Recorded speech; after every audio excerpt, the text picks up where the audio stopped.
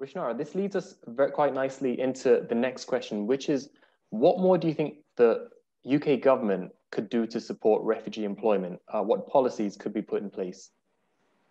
Well, I think that along with some of these sorts of things around positive action, supporting the organisations that are closest to refugee communities by funding those organisations, making sure that they can survive the pandemic and keep going, and working with them to help them get into jobs, supporting those who need psychological support and mental health and well-being support if they've experienced, almost certainly would have experienced trauma, making sure that the benefit system and the support system that's in place is effective.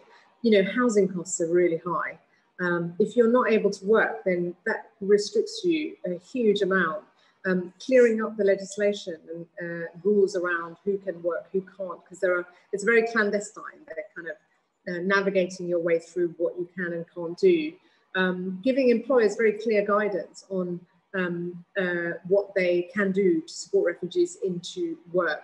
I think those things will be better for doing those things as a society, because we've got, for instance, a labour shortage in the care sector. We've got 100,000 shortage of nurses in the National Health Service. There will be others. We've got a lot of people from refugee communities who have trained as doctors in other countries.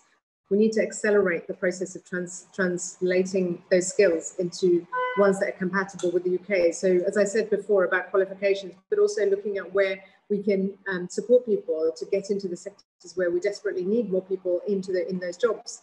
As we start to bounce back, hopefully out of this pandemic, there is going to be a labour shortage for sure, because the economy is going to grow back to pre-COVID levels and hopefully grow faster. And because of all the restrictions that have been put in because we've left the European Union, there's going to be a real need. So it just seems like madness not to help those who are in our country, whether it's young people who are UK citizens or those who are of refugee backgrounds who've got the right to work. And if they haven't, let's sort out their status so that they can, that we're not putting them to work because they already are making a huge contribution. Some of the greatest contributors in our society have been from refugee backgrounds and from minority backgrounds. So we've got a lot to gain if we do those things. And that's why the government needs to stop the rhetoric of intolerance and exclusion and frankly racism, and start to support everybody that's in our country to be able to make the contribution that they desperately want to make.